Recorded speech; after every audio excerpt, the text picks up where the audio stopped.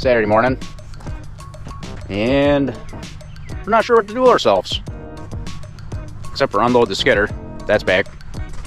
Time to do maintenance work on it, get it all ripped apart, get the faucet fixed outside so we can hook the pressure washer up. Spring cleaning. It's March, I guess, although it's supposed to be cold and snowing this whole weekend. So the truck's doing pretty good, runs all right. Had a couple of close calls with it, but it got me back from Pennsylvania without any problems, you know. Gotta thank the Chevy engineers for that. So today, once we get the skidder unloaded, we're gonna start doing maintenance, get it all ready for pressure washing. We got access plates and stuff all over it. We gotta get off and scrape the big stuff off and kind of get it to a point where we're ready for the pressure washer, because we got to fix the outside hose first. It ain't gonna be nothing, be a piece of cake. It's good to have her back.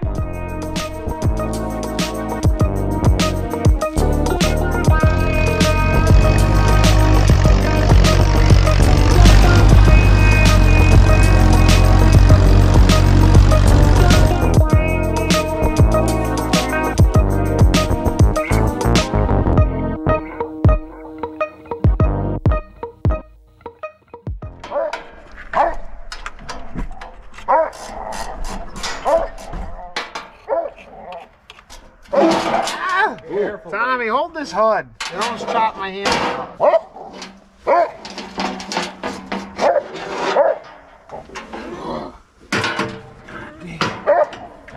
Sorry, that was the only way I could get it out. You're good. Can you steady it? Here. He's right this way.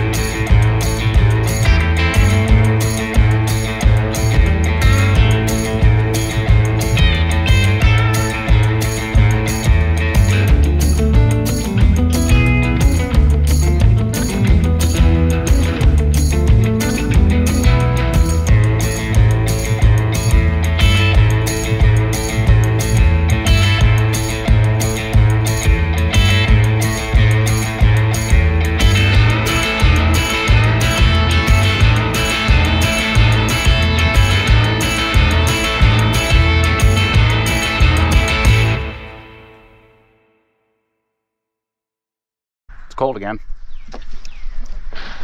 This New York weather, boy, I tell you what, yesterday it was almost 70 degrees, and today we're back into maybe 35 at best. Back and forth and back and forth and back and forth. Makes your body hurt.